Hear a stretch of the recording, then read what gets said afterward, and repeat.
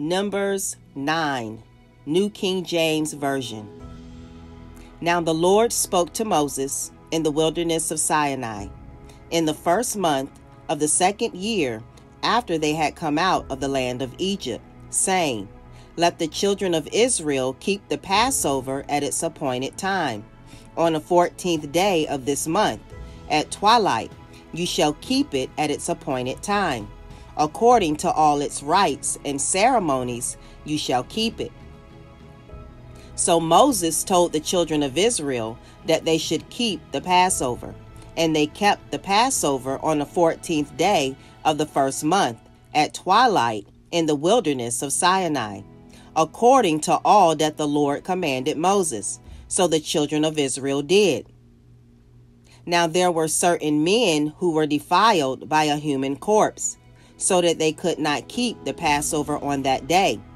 And they came before Moses and Aaron that day. And those men said to him, We became defiled by a human corpse. Why are we kept from presenting the offering of the Lord at its appointed time among the children of Israel? And Moses said to them, Stand still, that I may hear what the Lord will command concerning you. Then the Lord spoke to Moses, saying, Speak to the children of Israel, saying, If any one of you or your posterity is unclean because of a corpse, or is far away on a journey, he may still keep the Lord's Passover.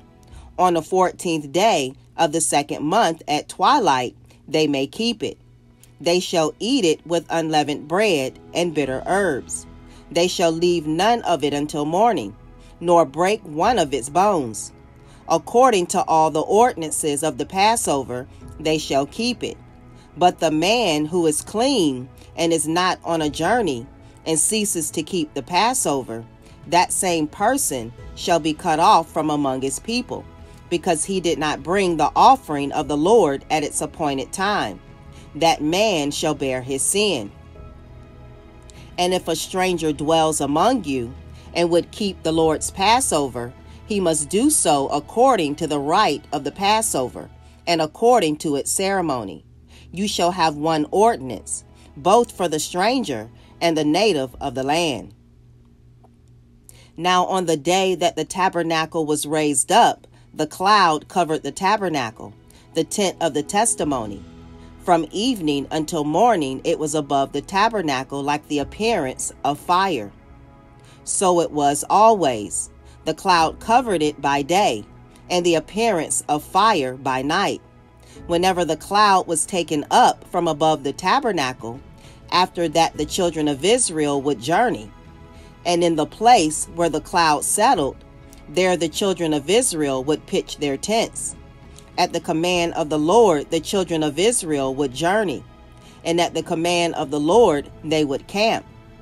As long as the cloud stayed above the tabernacle, they remained encamped.